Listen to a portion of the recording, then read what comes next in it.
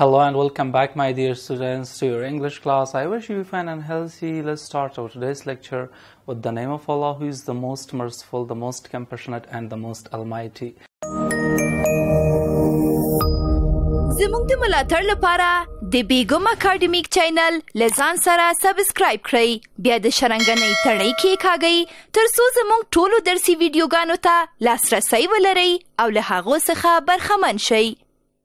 Today we are going to study the third lesson of Unit 11 of your Grade 8 English book, and this lesson is in your Grade 8 English book, page 114 to 115.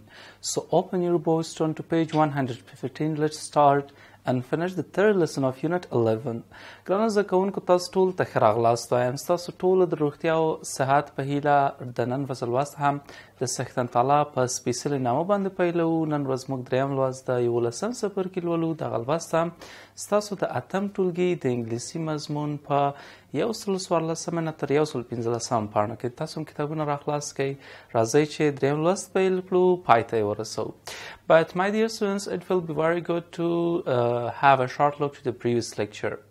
Before to start our today's new lecture, our previous lecture was Unit 11, Lesson 2, and there we have studied about 3 sections, and at the end you had a homework too, so I wish you did your homework.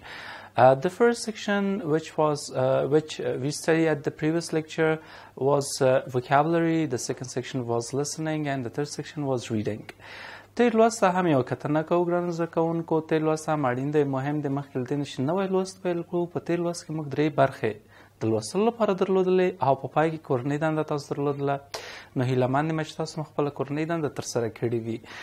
کومه برخه چې موږ په تیر لوست کې لوستلې وې، وکابلري وه، د لغاتو برخه، listening وه، د اورېدلو برخه، reading د لوستلو برخه. دا مو ولوستلې.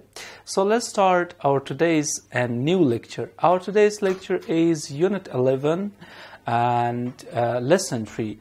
Here we also have 3 sections to study about them. The first section is conversation, the second section is grammar, the third section is writing, and at the end you have a homework too. So your homework is very important to examine yourself, to challenge yourself, and you should do your homeworks.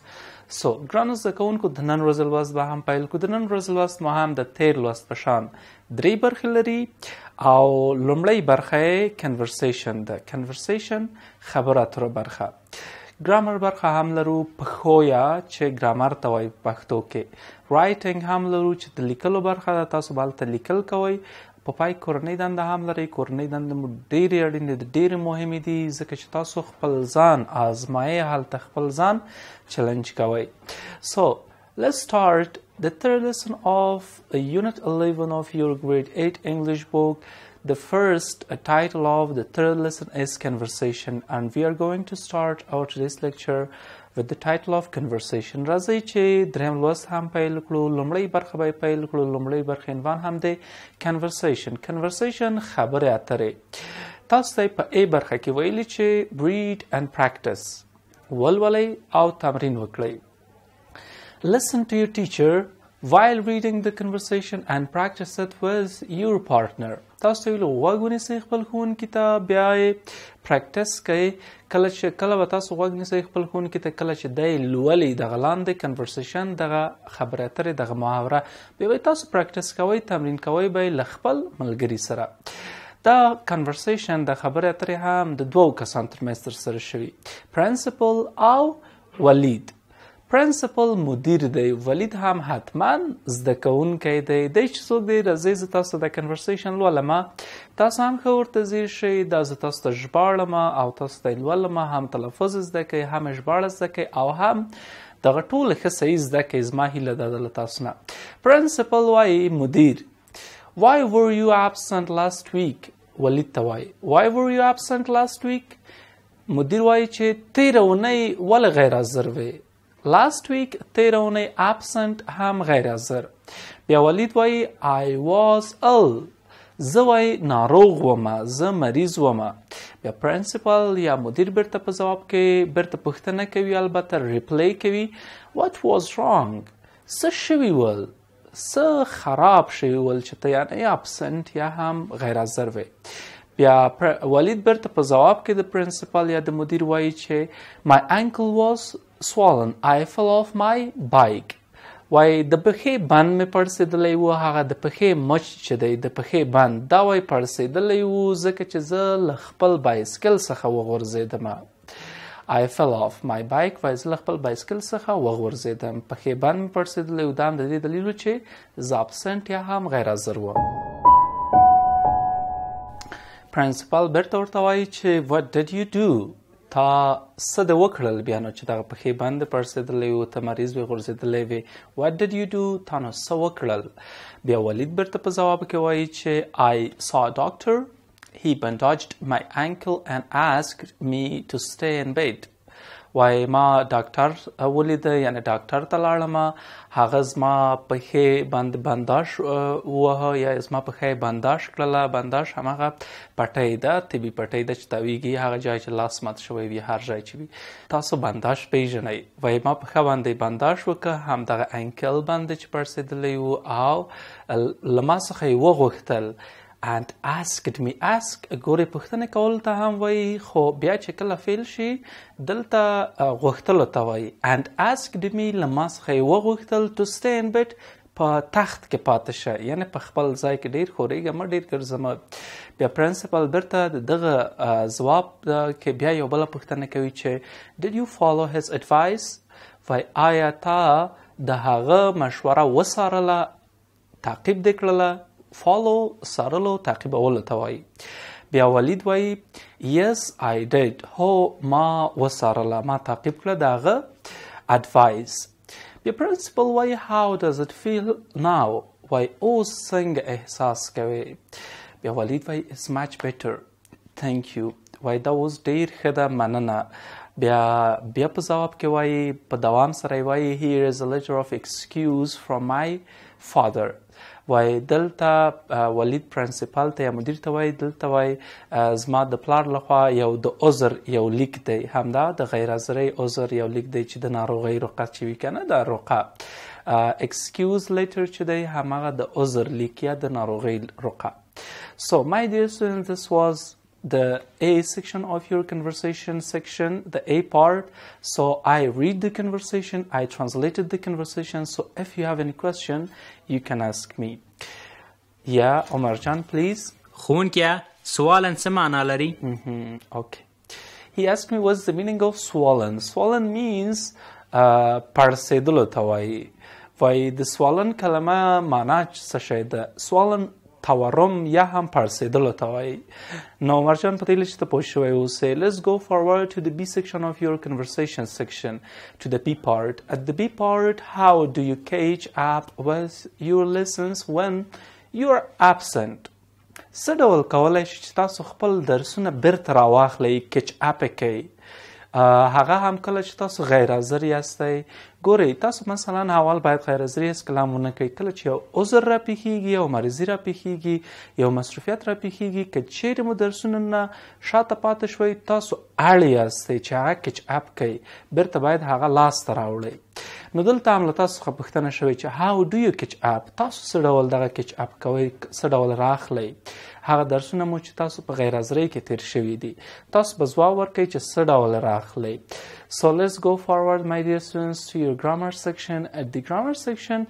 at the beginning of your grammar section we have a table the title of this table is questions with the past tense of be د ګرامر برخه ته راځو د ګرامر د برخې په پیل کې موږ یو ټیبل لرو یو جدول لرو او د دې جدول عنوان دی پوښتنې د تیرې زمانې له بی فعل سره یا هماغه بی چې دی helping verb دی auxiliary verb دی چې په past tense کې دغه بی was او were دی نو زه تاسو دغه جملې لولم ژباړلم یې تاسو هم ورته ځیر شئ بیا دوام ورکوو خپل واسطه ګرانو زده کوونکو so let's start the questions where were you last week تیره اونۍ ته چیرې وې so what's the past tense of be exactly it's were no د تیرې زمانې هغه be کوم یو دی were دی was او were what was wrong with your ankle ستا د پښې له بند سره څه شی شوي ول یا څه پېښ شوي ول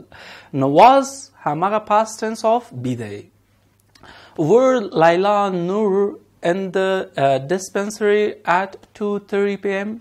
Why I Laila او نور په دواخانه کې dispensary چې د هغه drug store یا هم دواخانه دا وای په دواخانه کې په 2:30 دقیقو کې ول was Mariam at clinic yesterday آیا مریم په کلینیک کې و تېره ورځ به دې ځوابونه هم شته مثلا د لومړۍ پوښتنې ځواب I was at home زه په کور کې وم My ankle was swollen زما د پښې بند پړسېدلی و Yes they were او لیلا او نور په دواخانه کې ول بل هم ځواب دی چې No they weren't نه دوی نه ول Yes she was Why was Mariam at clinic yesterday? Yes, she was, or no, she wasn't. So this was the table. I read it. I translated all of these sentences in your grammar section table. So let's go forward to the B or A, exactly to the A part of your grammar section. ګران زده کوونکو دا د جدول جملې مې تاسو ته ولوستلې ومې هم ژباړلې اوس به مخکې لاړ شو B نه البته A part ته A برخې ته د ګرامر سیکشن کې یو اکټیویټي ده تاسو ته په اکټیویټي کې ویلي چې complete the conversation with the past tense of B د conversation چې دی د past tense له B سره تاسو complete یعنی بشپړ کړئ مثلا ما تاسو دوه نیمه تاسو ذکر کړی دوی تاسو کار کوي چې ای برخه کې ویلي چې وای سو یو لپاره ګوري ښه پام ونیسئ ښه تېرې زمانې کې موږ د هی شي اټ لپاره واز استعمالوو د آی یو وی دی لپاره موږ ور استعمالوو نو دغه جمله کې هم چې دا یو ده why were you late for the class ته وایي د صنف لپاره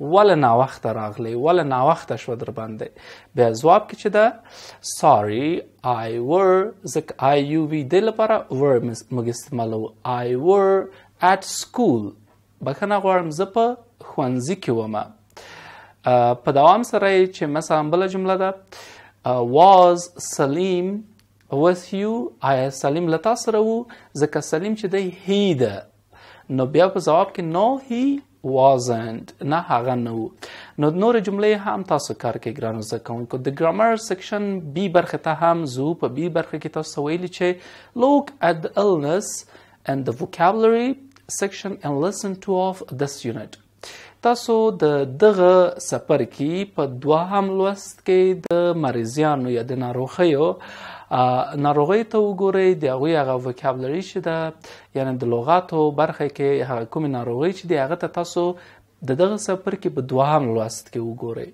په لومړۍ شمېره کې بیا تاسو ته په بي برخه کې د ګرامر ویلي چې think about the last time you had any of the illness where were you was it very painful did you go to the doctor was the medicine good تاسو ته یې اوس ویلي چې فکر وکئ تیر ځل چې تاسو هر ډول ناروغي درلودله په دې اړه تاسو فکر وکړئ تیر ځل اخرنۍ ناروغۍ مو څه شی وه بیا یې پوښتلې چې where were you ته چیرې وې په هغه وخت کې was it very painful آیا هغه ډېر دردناکه وه ستاسو ناروغۍ did you go to the doctor آیا تاسو بیا ډاکټر ته لاړئ was the medicine good کومه دوا مو چې اخیستې وه ښه وه نو تاسو هلته لاړ شئ هغه مریضان نه په دوهم لوست کې د دغه څپرکي هغوی نه یې وټاکئ بیا فکر پرې وکئ یا خپله تېرې ناروغۍ په اړه فکر وکئ دوهمه شمېره کې بیا تاسو ته څه ویلي چې your partner tries to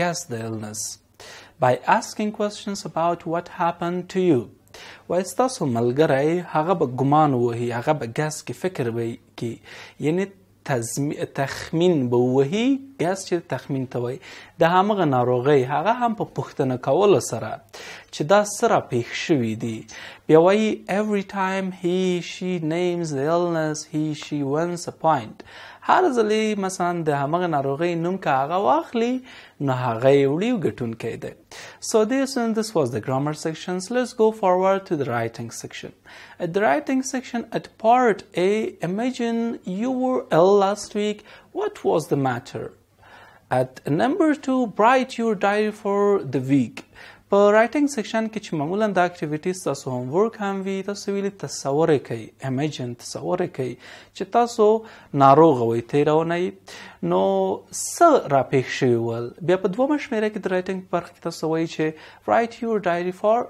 د ویک د اونۍ لپاره خپلې ورځنۍ چارې ولیکئ دغه انځور ته تاسو ګورئ دلته مثلا ساترډې شنبې تاسو څه وکړل یکشنبې تاسو څه وکړل دوشنبې څه وکړل همغه ناروغۍ کې تېره اونۍ چې تاسو ناروغه وئ So dear students, the A part and the B part of your writing section is your activity and your homework. So you should do this homework and it's very easy. So this was our today's lecture.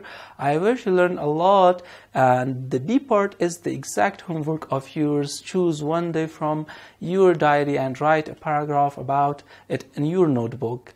نو دا ستاسو کورنۍ دنده ده چې له همدغه ډایري نه ورځنیو چارو نه به مو تاسو یو پاراګراف لیکئ او بیا به هغه په خپله کتابچه کې ټاکئ به یې یوه ورځ تاسو یې په اړه پاراګراف لیکئ دا زموږ د نن ورځې لوست و تر دې چې بل ورځ تاسو ته وړاندې کوم تاسو په بښونکي څښتن تعالی سپارم ښې چارې ولرئ د بل درس له پیل وړاندې لنډه دمه اخلو